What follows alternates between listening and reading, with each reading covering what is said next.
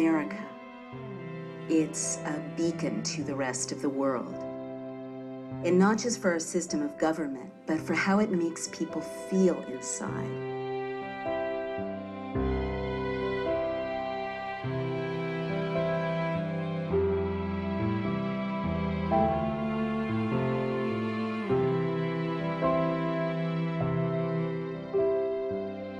What do you love about America? I just love the country and the people. I love America because I'm free. Tell me what you love about America. Everything. The founders didn't write the Constitution and the Bill of Rights with all this bravado and confidence. They wrote those documents in fear. They had come, or their families had, from places where people they knew were hung for speaking up for their rights. Reading the Constitution, there were moments where I really felt the presence of, the fragility and the beauty that was in that original dream of this country being founded in this way, and that incredible hope that went into those documents, and I almost felt around me the protection that those documents give me and my children, very personally. And then I felt them threatened.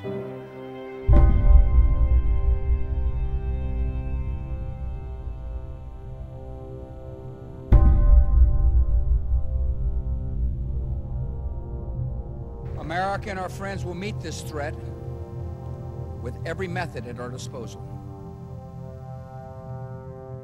FBI, police, open up! A new report says the president and his advisors are still making anti-terrorism policy on the fly. Police in Washington, D.C. have put in place an army of surveillance cameras. There was a request from the White House as to the possibility of replacing all the United States attorneys. We don't torture people. Let me say that again to you. We don't torture people. Preventing mass terror will be the responsibilities of presidents far into the future.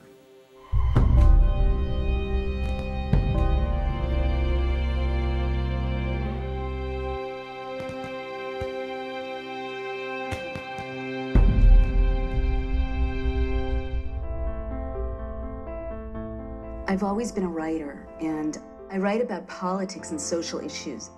Naomi Wolf is the author of several books, including the 90s feminist classic, The Beauty Myth. What's your name? And I love that I live in a country where I can express my views without fear. But I wrote The End of America because I saw that changing.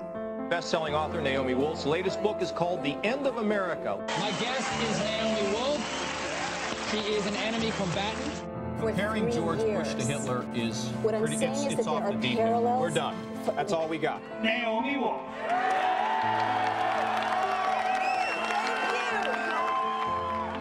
I started having conversations around the country, talking with people at town meetings. One dimension, which is a very popular site. The state is legalizing torture. This is becoming a police state. They carried out terrorist attacks. Yeah, I'm actually familiar with some. Oh, geez, yeah. And you know what really has to happen in this country is real debate has to go back to the citizens.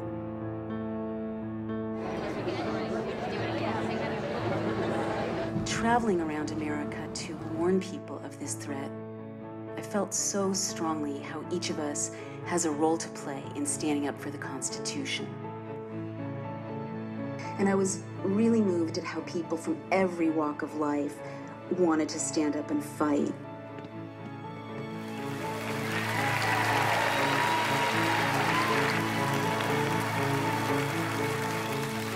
So tonight I'm going to talk to you about some very disturbing warning signs that we have to pay attention to and rise up to confront. I wrote this book in a kind of desperate heat and haste last year because of an emergency I saw that we were facing. I have this friend. She and I often talk about news events together. And we would talk about the Bush administration and things that were happening, and she kept saying, they did this in Germany. They did this in Germany. And at first, really, I have to tell you, I thought that this was crazy talk, you know, so extreme and so out there, and, right? And I really dismissed it. And she didn't drop it. She kept saying they did this in Germany. Finally, she sat me down and she put a stack of books in front of me and she pretty much said, read. And I started to read. And as I read, literally my hair stood on end because sound bites and images and phrases were leaping off the pages and were current in the discourse around us. Little echoes from things like Homeland, the Department of Homeland Security. It used to be called domestic security, right? Homeland, Heimat, is a word that became current in National Socialist discourse in about 1931-32. The National Socialists pioneered the practice of unloading the war dead off of trains in the darkness of night so people wouldn't know the extent of the war dead. The media couldn't take pictures. This administration has also unloaded the war dead from Iraq off the planes in the middle of the night, a departure from practice. Blackwater, there was a paramilitary organization called Schwarze Wasser. And I realized from my reading that intently, strategically, systematically, a small group of people set out to undermine the Constitution, opening the door for the horror to come. And so what became so clear to me from my reading is that Germany in those years wouldn't have looked so different from today. I mean, we, you know, tend to think, oh, Nazi Germany, you know, it's like a Leni Riefenstahl film. But in fact, Germany in 1930, 31, 32 had gay rights organizations and human rights organizations and feminist organizations. It had celebrities. It had all kinds of newspapers, all kinds of debate, all kinds of dissent. It was a modern state. I didn't stop with Germany. I started to read about Stalin's Russia and Mussolini's Italy.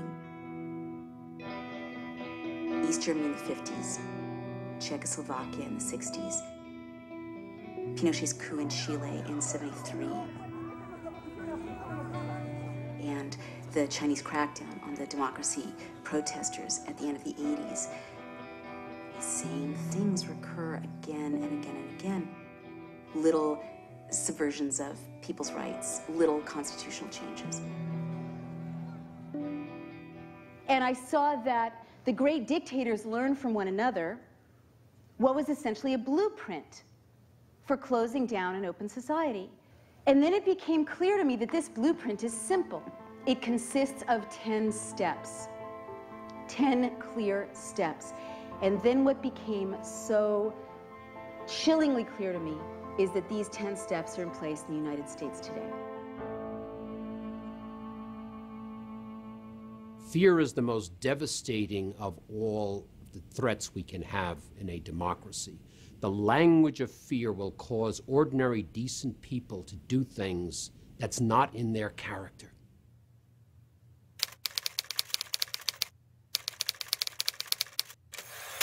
The first thing is to invoke a terrifying internal and external threat. And sometimes it's a real threat. After 9/11, the Bush administration used a terrible crime against our nation to launch what it called a, quote, war on terror, end quote.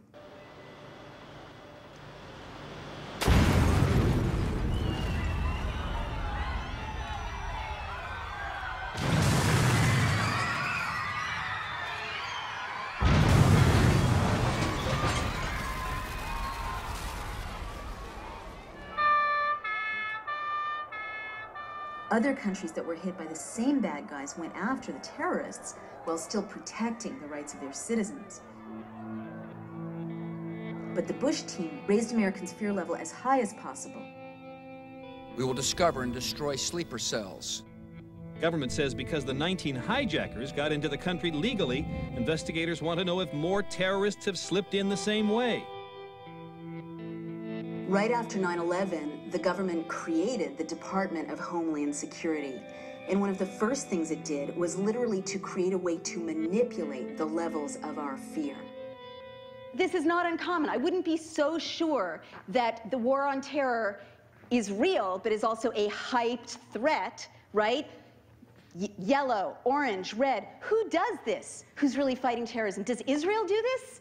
You know, they really have terrorists. And they don't say, it's an orange day, you know?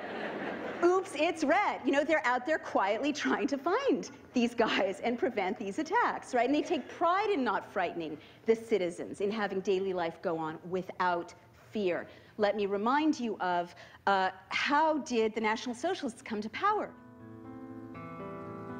In Berlin in 1933, the German parliamentary building, the Reichstag, was set on fire. Many historians say this was a staged attack, but it was a terrible shock to people's sense of security. The National Socialists seized on this to pass laws to subvert the German Constitution.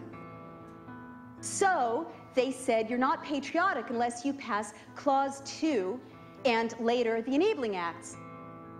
It means the state can open your mail. It means the state can listen to your phone calls. It means that you, as Parliament, give up much of your authority to the leader. And so that legal process prepared the way for everything that followed. We see now in our own country legal maneuvers that undercut our civil liberties. By October 2001, the White House drove the USA Patriot Act through Congress. The Patriot Act was over 300 pages long. It weighed as much as a baby. It was printed at 3 in the morning, and they had to vote on it by 11 a.m.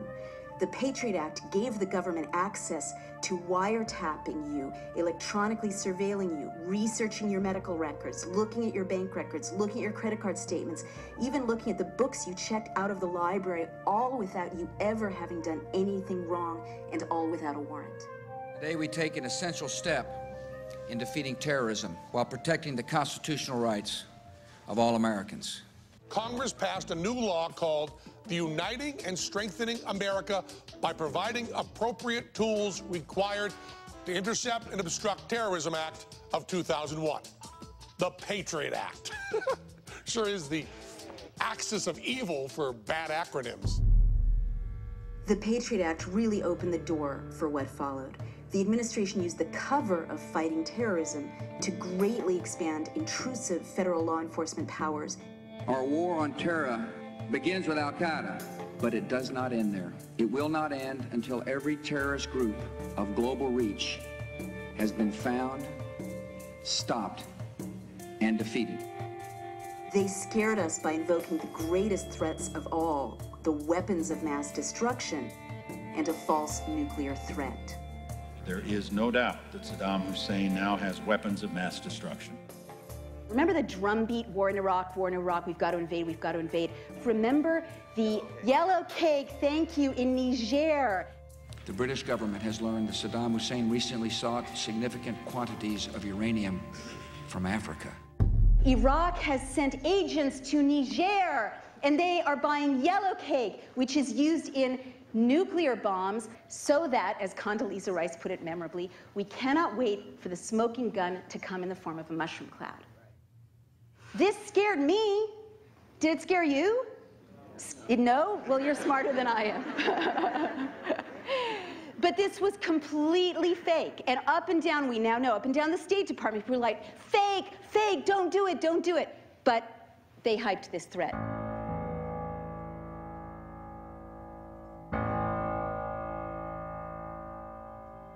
This government does not torture people. We don't torture people. Khalid Sheikh Mohammed, we don't torture people. Waterboarding. We do not, I don't talk about techniques, and we don't torture people. Now listen to me. I want you to listen to me.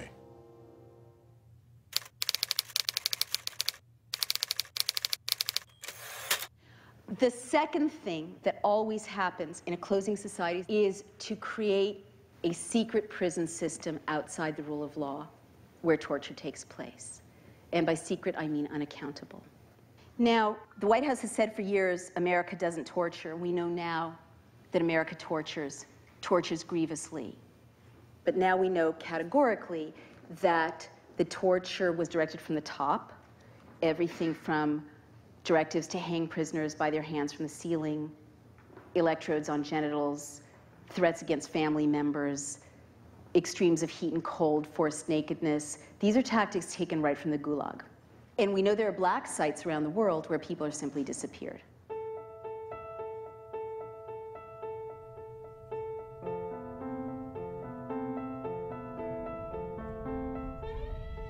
The secret prisons and Guantanamo became settings where U.S. agents tortured prisoners. The administration defended torture as being necessary to save American lives.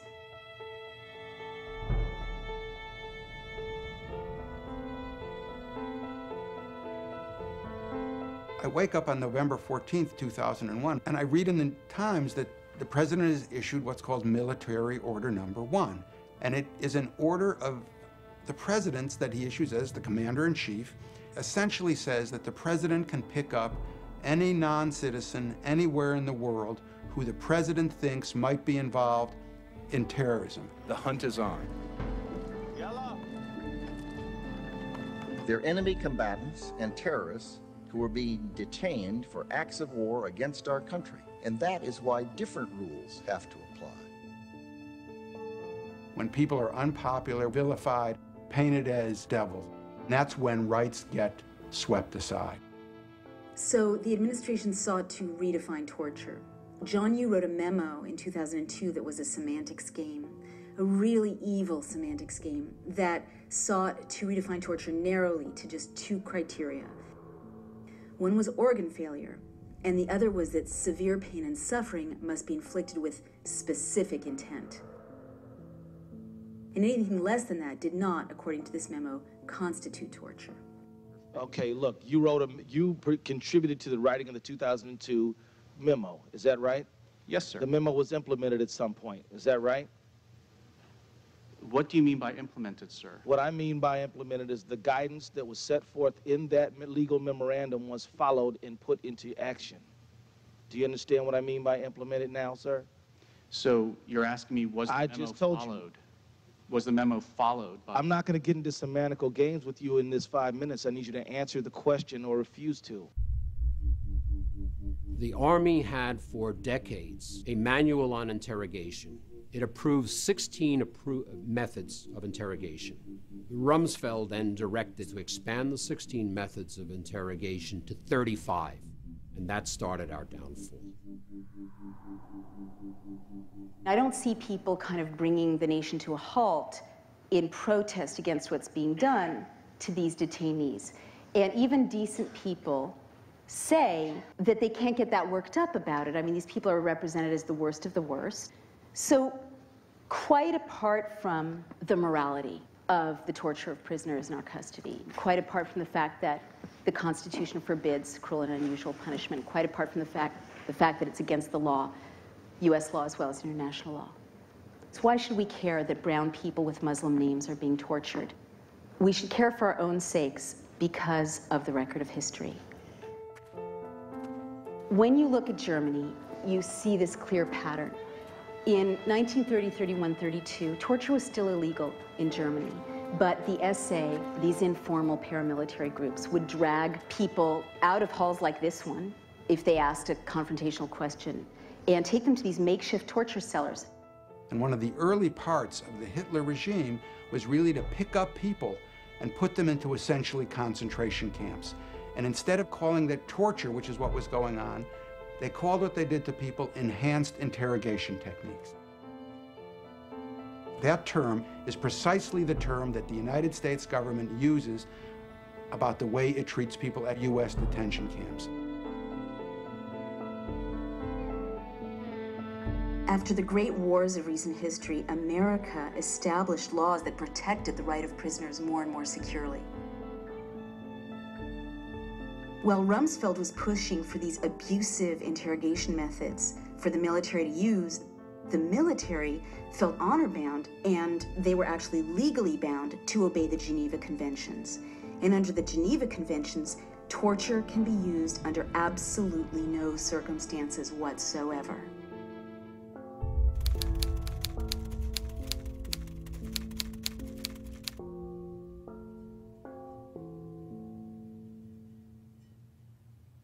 If you look at it pragmatically, does torture work? Does it do what you want to do, which is to save innocent life? And the answer is no, it doesn't.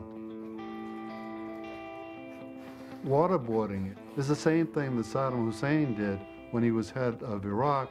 It basically didn't work, and it was illegal, and worse, it provided information that was completely wrong.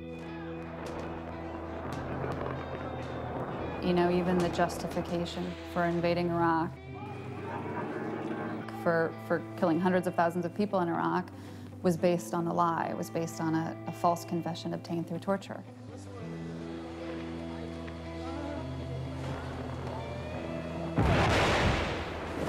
We use it as a justification to topple a regime, to invade a country, to kill hundreds of thousands of people. This is not the last war that America is going to fight.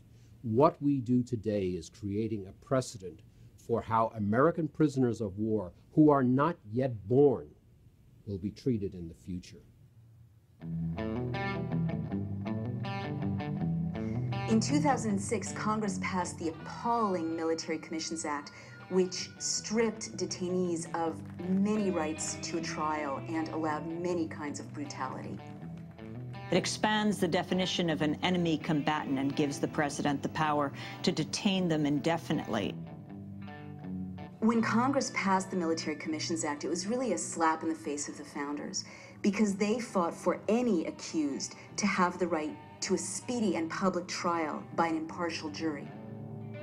This bill spells out specific, recognizable offenses that would be considered crimes in the handling of detainees.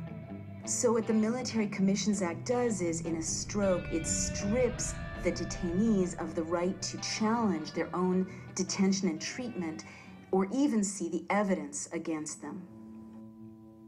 If that person is going to be tried, they're not going to be tried in front of a regular court like we're familiar with, but in front of a special court called the Military Commission. They can be done in secrecy, evidence from torture can be used, at a death penalty. Essentially, a person could be tried and executed without anybody in this country knowing about him, and the whole thing could happen in an aircraft carrier. The military tribunals are kangaroo courts, modeled after Stalin's show trials and Hitler's people's courts, where similarly the accused couldn't hear the evidence against them. In an open society, you have due process, right? That means that they have to be able to accuse you of something that you've done. In a closed society, your innocence doesn't protect you. Most chillingly, the Military Commissions Act expanded the definition of enemy combatant to include any innocent U.S. citizen.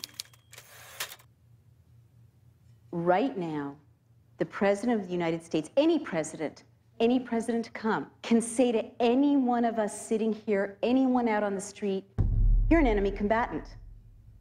And because the president has said so, that makes you one.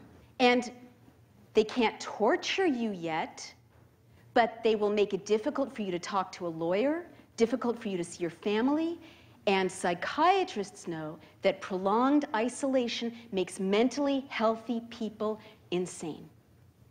There's a point, and I know it, if I open the New York Times or the Wall Street Journal, and I read that someone I identify with, a journalist, a commentator, has been named an enemy combatant and is in a 10 by 12 foot cell in a Navy brig, it's at that point I'm going to stop talking. That's my limit. Everyone has a limit. So that is why, apart from the ethics, apart from the morality, each of us should be appalled that the state is torturing detainees and prisoners in our names, even as we speak.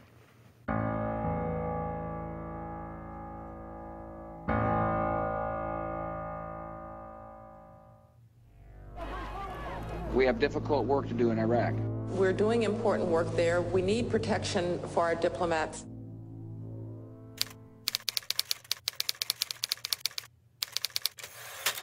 The third thing a would-be dictator always does is to create a paramilitary force that is not directed by the people. Any suggestions? Blackwater. That's right. I mean, when I lie awake at night, out of all these things, this is the one that scares me most. Hey, all these fuckers right here.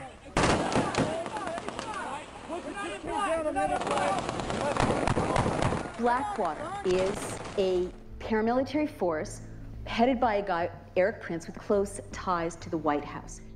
Erik Prince's family's wealth has contributed over $2.4 million to the Republican Party and its candidates. Blackwater alone has secured more than $500 million in federal security contracts since the year 2000. Two-thirds of those contracts are what is known as no bids. Who needs ammo?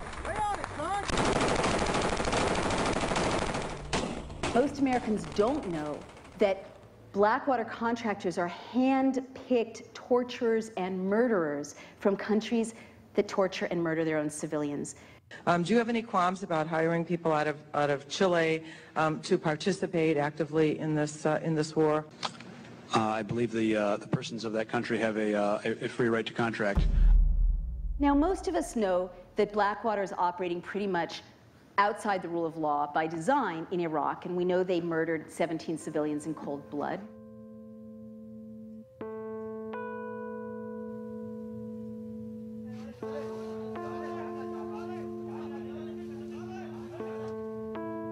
Having used security contractors in place of our soldiers and in a security capacity, we still haven't come down to the bottom line of how they will be held accountable. You do admit that Blackwater personnel have shot and killed innocent civilians, don't you? No, sir, I disagree with that. There could be ricochets, there are traffic accidents. Yes, this is war.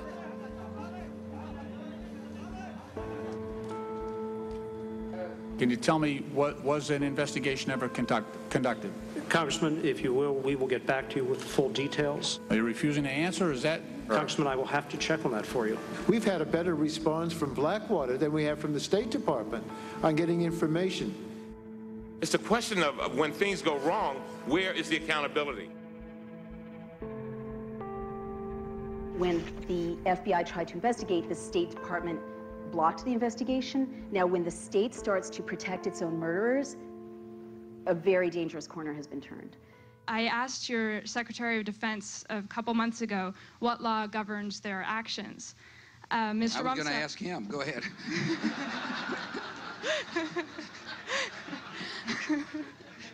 Help. Well, I was hoping. Blackwater is this horrific stealth threat to me because I have read history and I know what you can do even in a functioning democracy with a handful of paramilitary terrorizing people. For example, Mussolini, always the great innovator, started to bring Italy to its knees by using black shirts. He called them arditi. They were veterans returning from the war, and he would send them in a targeted way, go beat up that newspaper editor, go beat up this politician.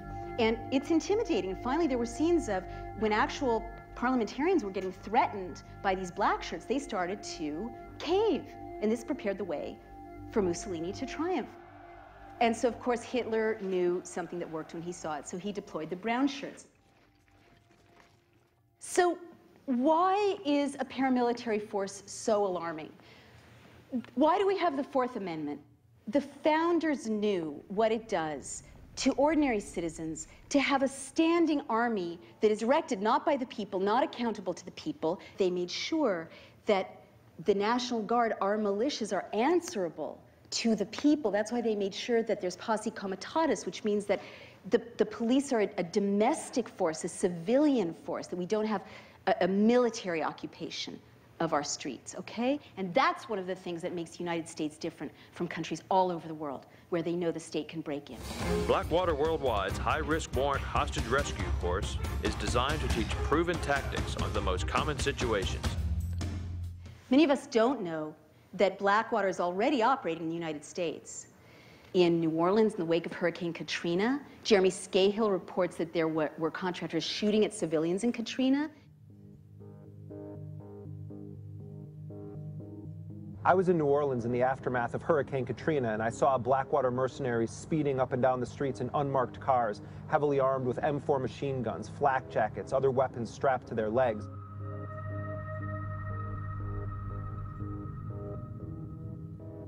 The nation's largest private security company may build a world-class training facility in Kootenai County. The Idaho Post Academy has signed a letter of intent to work with Blackwater if the company decides to build in the region. We feel Blackwater's reputation will hurt Idaho's reputation. This is the thing that keeps me awake nights. Out of all these steps, when I travel, I'm in Chicago, people say, oh yeah, Blackwater just established a beachhead in Illinois at the mouth of the Mississippi River.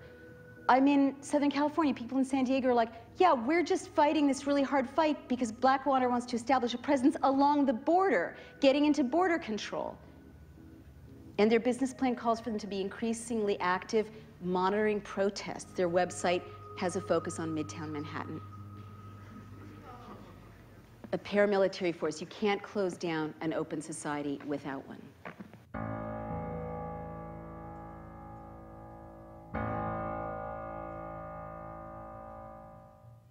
We've got a crisis. We're at war. The enemy is plotting to attack us. This proposal will allow us to gather intelligence information on that enemy that we otherwise would not get.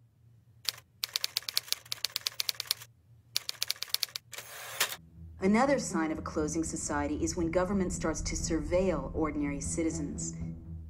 Mussolini pioneered this. Hitler set up neighborhood spies, East Germany developed the Stasi, and China today has the Dangan system.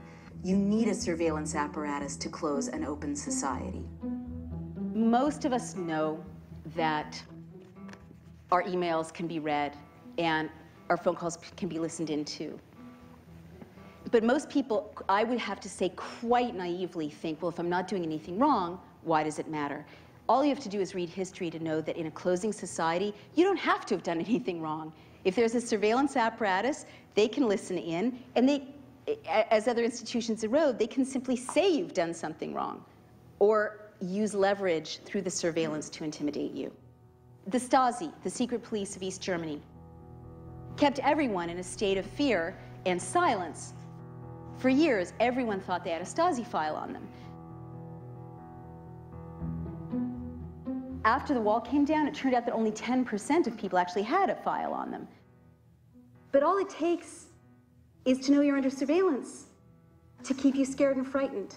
So this is one of the steps that I have a very personal relationship to, and I have a lot of feelings about it, for the following reason.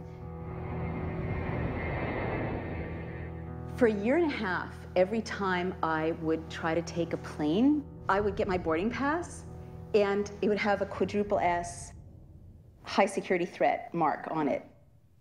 And they would take me out of the line and do that whole extra security check thing. And I kept asking, what's up with this? Why are you doing this? Why are you doing this? And finally, this nice young TSA agent said, oh, you're on the list. And I'm like, the list? I'm on the list? How was Nazi Germany able to round up so many Jews so quickly? Because they had mechanized the list. Again, how did Pinochet manage to round up mass arrests? Mass arrests are always a hallmark of a closing society. Thousands, tens of thousands of people in a notorious soccer stadium. The list. Every closing society keeps a list. So I researched it, and it turns out that I was in very good company. As of July of 2008, there are over 1 million Americans on the watch list. 20,000 names get added each month. 1 million entries. Now, there can't possibly be 1 million terrorists in the United States. We know, for example, there are lots of famous people on that list, don't belong in there. Senator Edward Kennedy, Nelson Mandela, peace activists, nuns, lots of people on the list. After doing some research, I discovered that I was in very good company. Many innocent, outspoken U.S. citizens are on the watch list. We understand that a new member is on the watch list, Drew Griffin of CNN. How did I get on this list? Well, the TSA is adamant it's not even me, even though it is me getting stopped at the airports. And my question is, why would Drew Griffin's name come on the watch list post his investigation of TSA. What is the basis of this sudden recognition that Drew Griffin is a terrorist? What a curious and interesting and troubling phenomenon. David Antoon, highly decorated Vietnam War veteran, served his country bravely, criticized the Iraq War. I mean, you can take WMDs and the Gulf of Tonkin, and you could see the manipulation of information to bring the American public into accepting and approving of a war that really had no basis. So I started writing about that. It wasn't long thereafter I noticed that every time I would purchase a ticket and board a flight, I would receive boarding passes with 4 S's on them. Every time I travel, every time my children travel, every time my wife travels.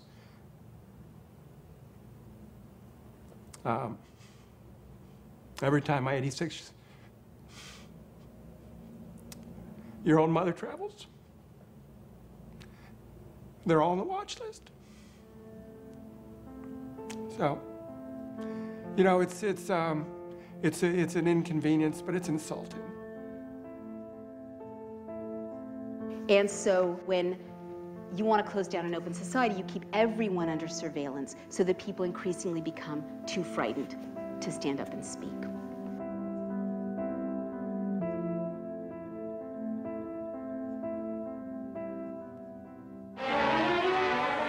To one of these meetings came a young FBI agent, bringing with him, concealed among groceries, a portable radio transmitter. The ties of blood that bind us to the German fatherland can never be broken.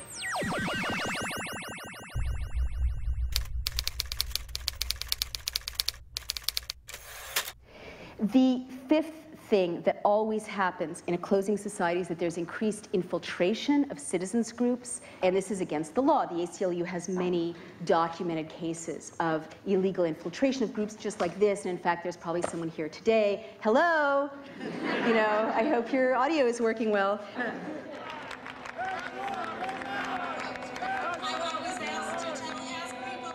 In 2004, at the Republican National Convention, the New York police spied illegally on anti-war protesters. There were also reports that the FBI was illegally spying on other nonviolent groups of Americans, meeting in churches and in Quaker houses of worship.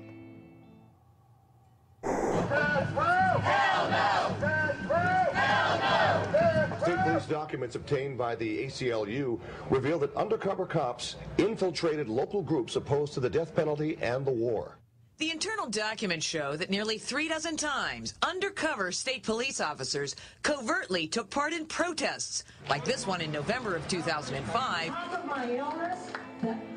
Sports writer David Zirin was part of a group that successfully pushed for a moratorium on the death penalty in the state of Maryland. What he didn't know was that the state police had sent undercover agents to monitor this group of American citizens' legal activities. In the meetings was somebody who was known to us as Lucy. And Lucy would sit there, she was, the word that keeps coming to mind was peppy. Like she would sit there with a big smile on her face and ask lots of questions and take notes. It was always the most basic questions like, wow, why are we doing this? Why about, like the kind of questions that you're happy that somebody who's new to a group asks. And he found out later that it was Lucy who was the spy. It's obvious that they made the conclusion that nothing illegal was going on here, and yet they continued to monitor our email list. They continued to come to our meetings. That's the thing that's so upsetting about this, is that this idea that some people deserve to be watched and some people don't. People should ask that question about, well, where is my Homeland Security money going? Is it actually being used to keep us safer, or is it being used to stifle dissent? We know that when you go to your anti-war group or your environmental group, there may well be someone there, and this is right out of COINTELPRO. We did this in the 60s and 70s until there were laws against it. Congress took action. Those have been undone. But in your local group, there's going to be some really, think about that really troublesome person who's always trying to start a fight. You know, this is a tactic to send agents in who look and dress like ordinary citizens, activists, but who are there to cause trouble, to make it difficult to move forward, to break up the group, to smear people. Surveillance and infiltration, it's the way the state messes with people's minds to make them psychologically unwilling to stand up for themselves or even trust their own reality. It's a psychological pressure point and not just a tactical one.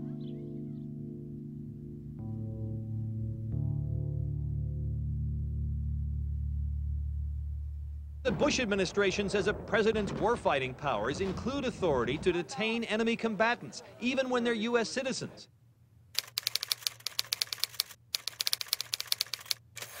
The next thing is to arbitrarily detain and release citizens. And again, this is an intimidation tactic. Pinochet did it, the National Socialists did it. Do you guys remember James Yee? Chaplain James Yee, a U.S. citizen, was assigned to Guantanamo Bay. He dared to speak up against the mistreatment he saw there of the prisoners. I raised concerns about the abuses that were occurring, how specifically religion was being used as a weapon to try and break these individuals.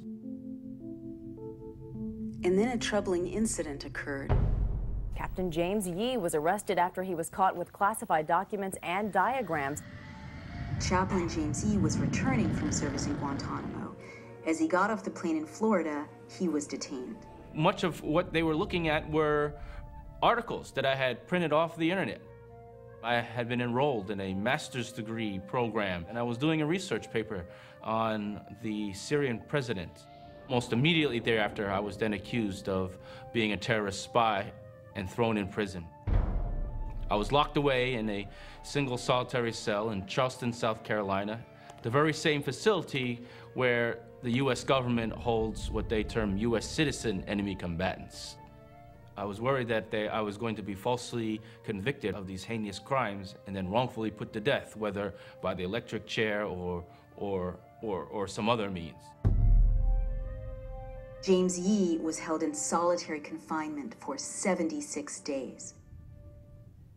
But now this guy is out of prison, and every time he crosses a border, they take him and hold him and release him.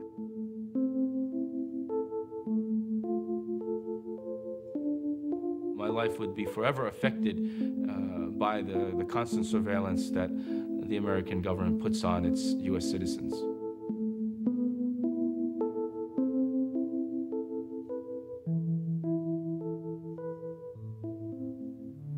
Maher Arar, software engineer.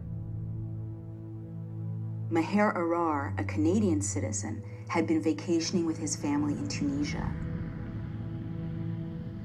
As they were flying home, he was taken at the airport and separated from them. I was pulled aside by immigration officials. They took my fingerprints, my photos.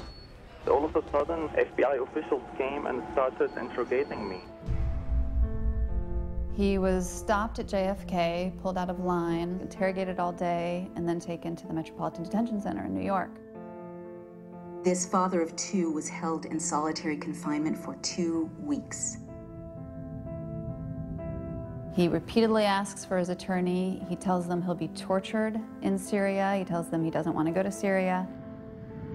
He was then taken via Jordan to Syria, where he is detained for a year. There was no light in there. It was 3 feet wide, 6 feet deep, and 7 feet high. It was a torture chamber. He was whipped with an electrical cable. He was interrogated for up to 18 hours a day. First time they beat me, I was in the chair.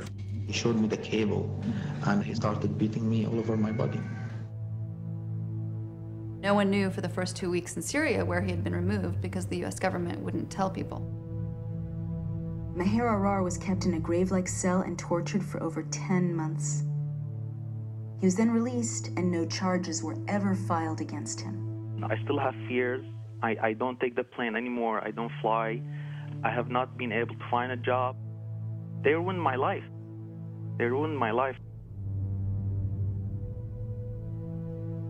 The idea that the president could simply pick up any person in the world and hold them in an offshore prison, hold them forever, is really a shock. And that goes against everything that a legal system or that a democracy or that a republic ever stood for.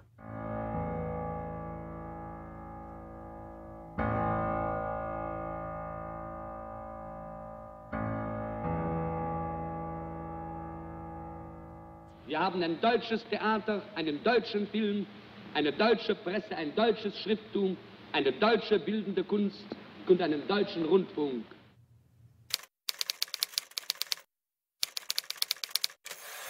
The next thing that always happens, the seventh step, is the targeting of key individuals. Goebbels was so good at this. He systematically targeted people who were not in alignment with the regime. So you start to see key individuals, visible individuals, kind of singled out to be punished or have repercussions, career repercussions. You saw people like the Dixie Chicks. President of the United States. The Chicks hit Travel and Soldier went from #1 to oblivion in 2 weeks. Replacing it, Daryl Worley's Have You Forgotten, a pro-war song. It wasn't a local type of thing where people, and there wasn't an aspect of that, but for the most part, it was coming down from the top. You are not allowed to play the Dixie Chicks. One random comment, they wished Bush wasn't from Texas. Next thing you know, Clear Channel, which has close ties to the White House, is making sure that radio stations are not playing their music. We don't have a stage and a microphone. All we have is our checkbook when we go pay for the CDs and the tickets and the T-shirts and all the stuff we've paid too much money for. And then, another one of these echoes, you hear about spontaneous CD burnings of Dixie Chicks CDs all over the South. And you know there's something funny going on with this because CDs don't burn. What does this echo? Book burnings, of course. In April of 1933, Goebbels orchestrated spontaneous book burnings where students were supposed to pile up books by people who were critical of the regime and trash them, set them on fire. You saw people like Dan Rather, a critical report of Bush's service. CBS News, 60 Minutes, and this reporter drew fire today over our reports that raised questions about President Bush's military service record. Subsequently, the White House put so much pressure on his employer that Dan Rather now claims in a lawsuit that his employers caved to White House pressure and drove him out of his job. The central thing here is you can't have freedom of the press if you're going to have large, big corporations and big government intruding and intimidating in newsrooms. The chilling effect of investigative reporting is going to be something we don't want to see. Many visible people cited Valerie Plame. My name and identity were carelessly and recklessly abused by senior government officials in both the White House and the State Department. She was singled out to punish her husband, who had blown the whistle about the president's lie about yellow cake uranium. After a CIA-sponsored trip to Africa, her husband, Joe Wilson, wrote this article attacking the rationale for war, that Iraq had weapons of mass destruction. Dick Cheney was furious, and when he found out Wilson's wife worked at the CIA, he wanted to use her to discredit him. It's claimed in retaliation, Scooter Libby leaked the fact that Wilson's wife, Valerie Plame, was a CIA operative. And you're convinced that's why they did it, it's because they didn't like what you were saying? Well, I actually think that it was more nefarious than that. I think that they were doing it because they had every intention of trying to protect the cover-up of the lies and disinformation that provided the justification for war in the first place. They purposefully outed a CIA agent, Valerie Plame. That's not treason anymore, outing a spy? Did I mention it was one of our spies? Did the July 14th column destroy your covert position and your classified status? Yes, it did. I could no longer perform the work for which I had been highly trained, and so that career path was terminated. It was her whole career, and her whole career depended on keeping the cover, and they deliberately went out and trashed her. Valerie Plame, her career ended, her life endangered, those of the people around her endangered. And she says in her memoir that when she went out on her back porch, to look at her back porch rather, and she has 2 toddlers, she saw that the bolts holding the deck up 20 feet off the ground had been loosened. That's right, targeting key individuals.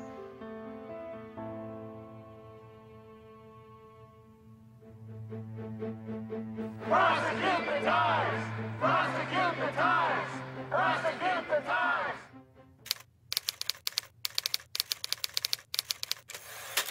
The next step a would-be dictator always takes is to restrict the press.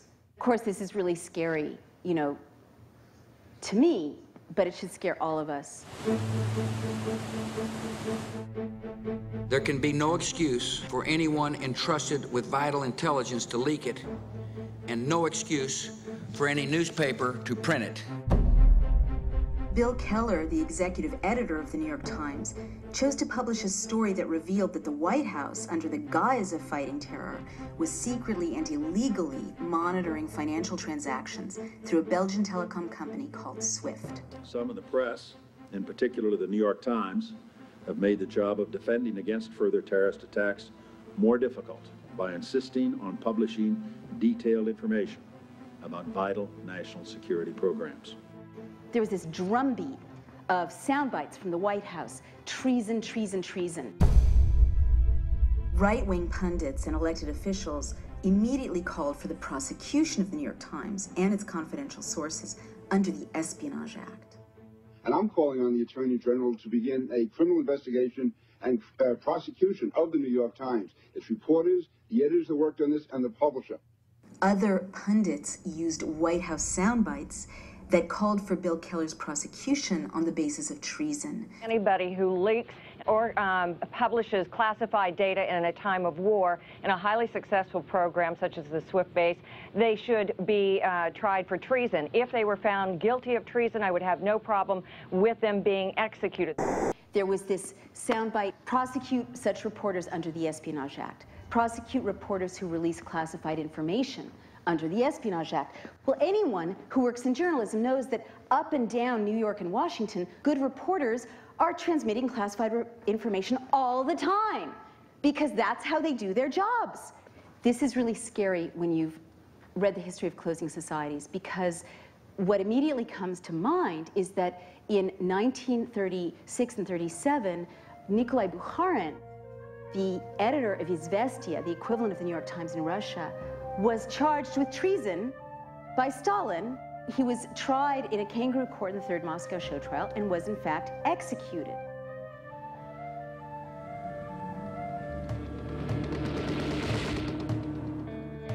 The Espionage Act of 1917 was passed in the run-up to the First World War.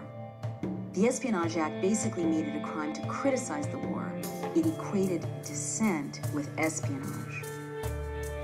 And what it did was it allowed agents of the state to round up ordinary citizens, librarians, activists, labor leaders, journalists, without warrants. Often these people were beaten, they were imprisoned. Eugene Debs, a presidential candidate at the time, was sentenced to 10 years in prison under the Espionage Act. His crime? He had given a speech about the First Amendment. So this sweep of the Espionage Act silenced dissent in the United States for a decade. So when you start to hear this drumbeat, treason, treason, espionage, espionage, try them under the Espionage Act, you know that you have moved into a very dangerous place in a closing society.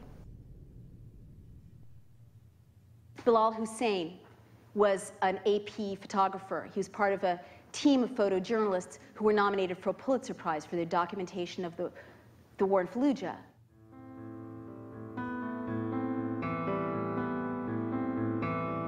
He was seized by the US military and held for over a year. The AP couldn't find out where he was, what happened to him, what the charges were against him. The charge was that he hung around insurgents. Let me tell you, as a journalist, you don't get the story without hanging around your subjects, right? That was a crime. He was practicing journalism.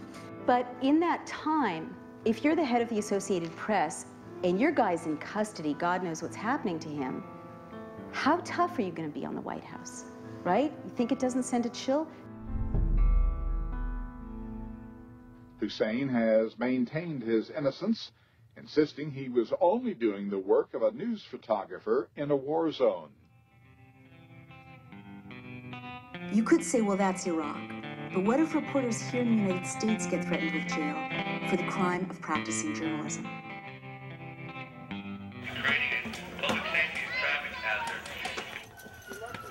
Get back! Everybody get back! Everybody step back! Another really scary example for those of us who are journalists here at home is Josh Wolf, no relation. He's an American freelance journalist who was jailed by a federal district court for refusing to turn over a collection of videotapes he had made during a political protest.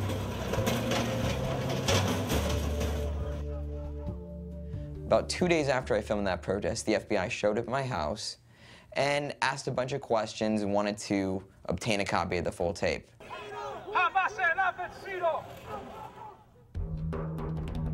Even after the FBI's subpoenas, Josh Wolf acted like a journalist and refused to turn over his sources. For this, he was sentenced to prison. I figured it would be the journalists spend the night in jail and they decided to drop the subpoena afterwards. This wasn't the case. You're taken by U.S. Marshals from a courtroom, forced to strip down to absolutely nothing, handcuffs in the front, a chain around my waist tied to my feet. I remember seeing this very large guy, giant guy, shaved head, tattoos, looked completely scary as all can be. He's like, "So what are you in here for?" And I'm like, "Oh, I'm a journalist that refused to provide tape and testify before a grand jury about protesters." And he's like, "So you're here for not snitching? That's amazingly cool, man." He's like, "Be sure to tell people about that. You'll get respect. You won't have anything to worry about." And I'm like, all right, note to self, I'm here for not snitching. Josh served 226 days in an 8 by 10 foot cell.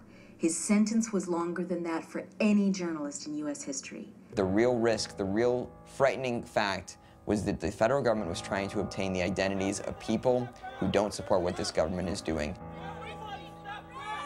and using a journalist as an agent, a de facto agent, to do it. When I was speaking to intelligence officials about WMD in Iraq, they were willing to speak precisely because they knew that I would protect that confidentiality.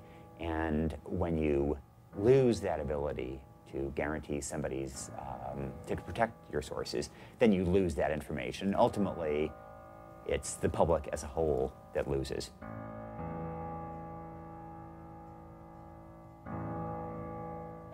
Move! Move! Move! Gentlemen being arrested, and there are a lot of us, but what the fuck? Look at this shit!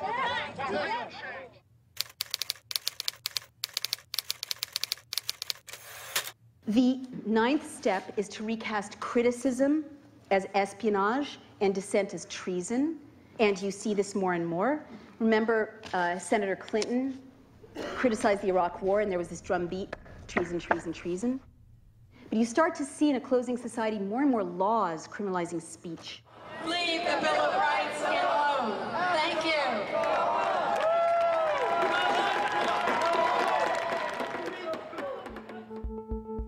We already saw the White House use laws to silence dissent.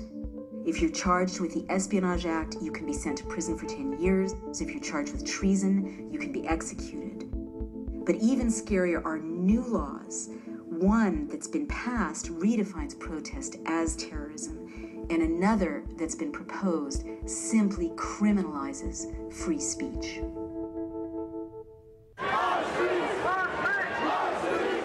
At the Republican National Convention in St. Paul in 2008, 400 American citizens were arrested for protesting. Over 100 were charged with felonies, and dozens of reporters were arrested.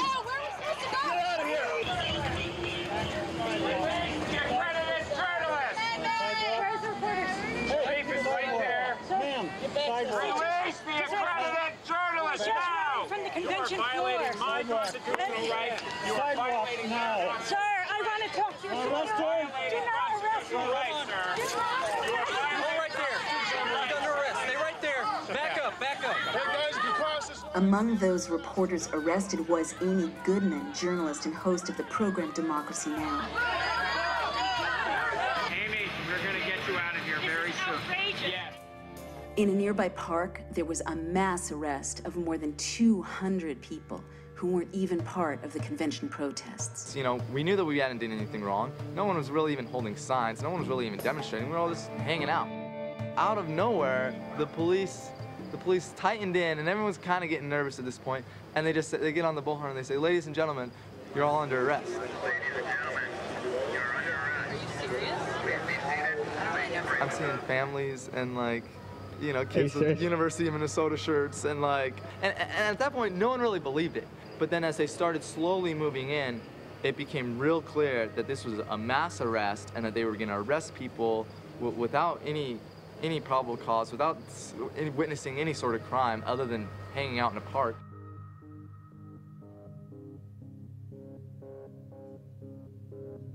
Under the Minnesota Patriot Act, 8 American citizens protesting the convention were later charged with terrorism. Get back! H.R. 1955, which blessedly hasn't passed so far, partly because we've been out there beating the drum about it.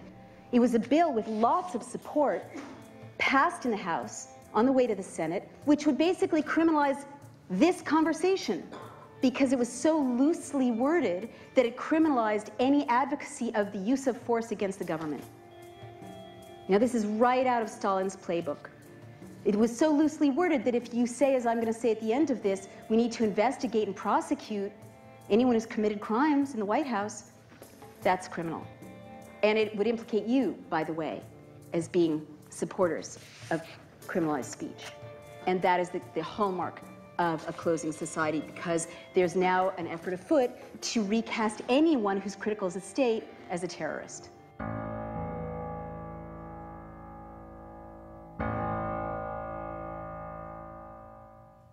Some members of Congress want to know why President Bush claims he can sometimes just ignore the law if he feels like it. This president's theory of his power is now, I think, so extreme that it's unprecedented. He believes that he has the inherent authority to violate federal law.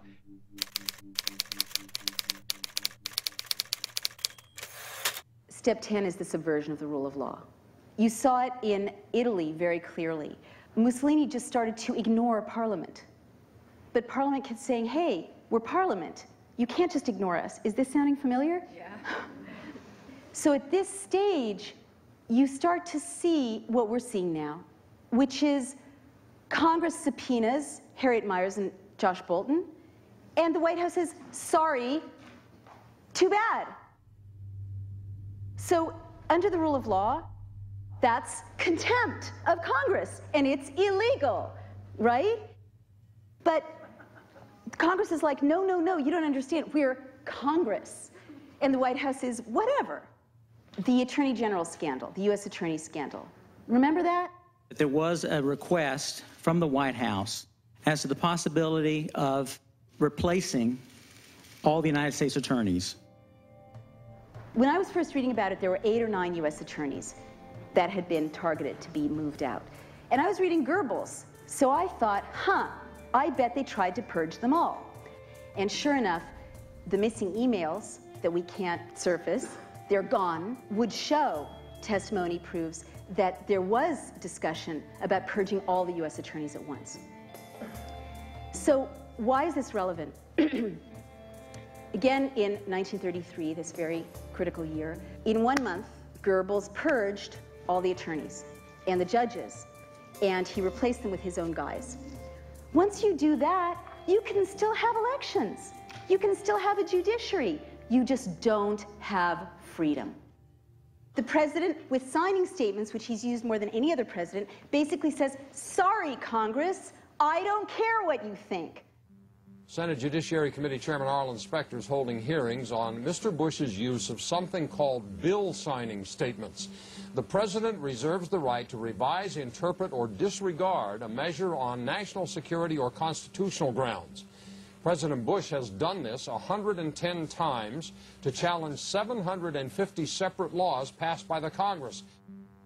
The signing statements represent a fundamental failure of the Congress to utilize its constitutional authority, and the widespread practice has now come into play where the president signs and issues a signing statement undercutting key provisions of the legislation.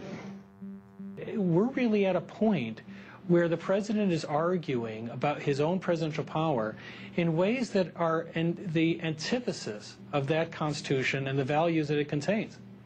So at the last stage, you start to see this just flat-out subversion of the rule of law, or making it easier to declare martial law.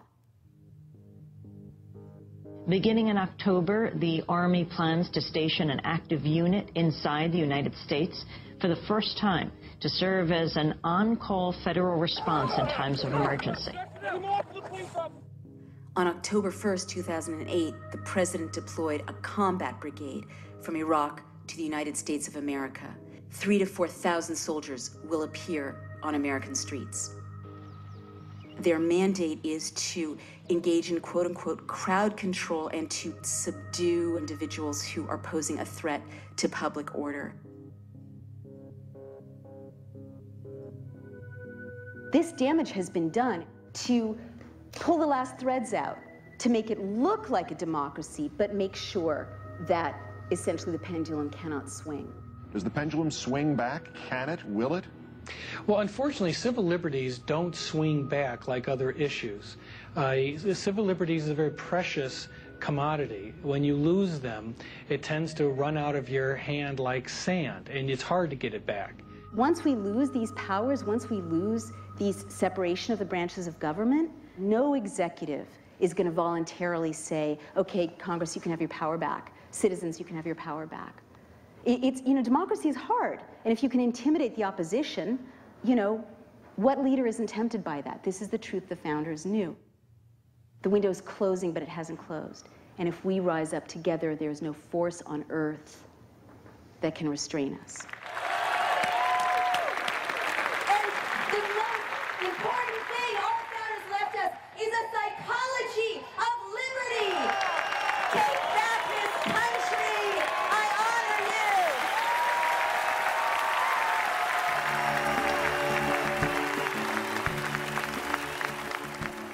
That rule of law feels to me that it's been grievously injured in the aftermath of 9/11. And I hope that we're going to come to a time when we have some kind of a national commission that will look back at what we've done and will begin to repair that damage. We as American citizens really should demand accountability.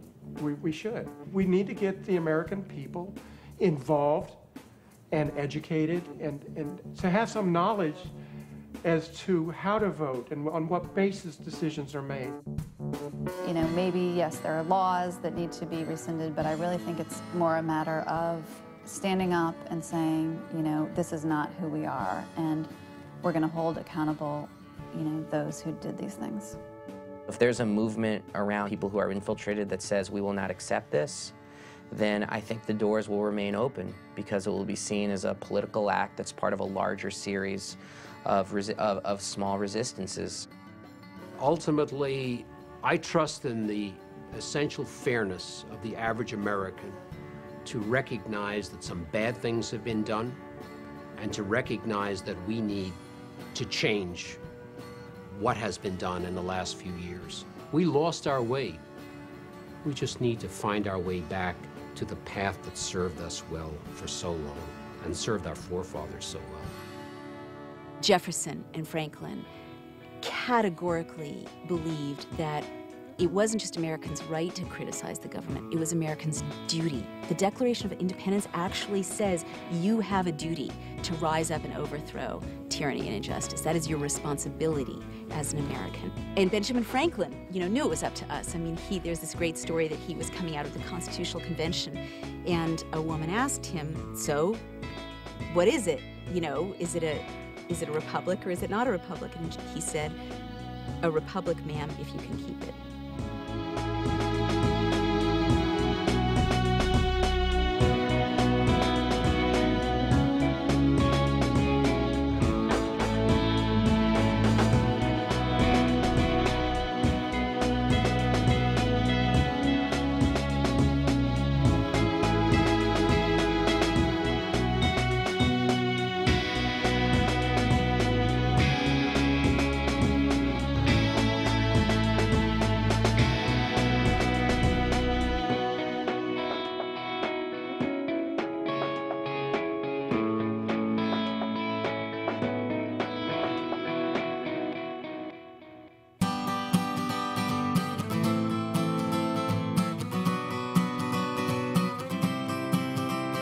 A quote from Edward Abbey, and it says, "A patriot must be ready to defend his country against his government." And I honestly feel that in many ways that's what I did. Amendment 25, Section 1. In case of the removal of the President from office or of his death or resignation,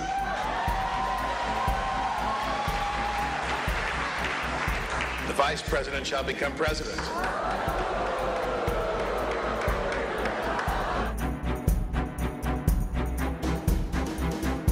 My name is Robert C. Byrd. I am a United States Senator, and I am an American. This is my Constitution. This is our Constitution. And this is how it begins.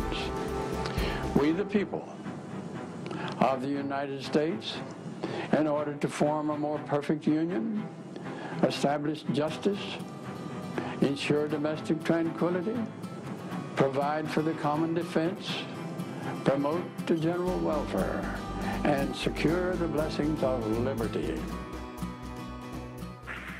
If this were a dictatorship, it'd be a heck of a lot easier. Just so long as I'm the dictator.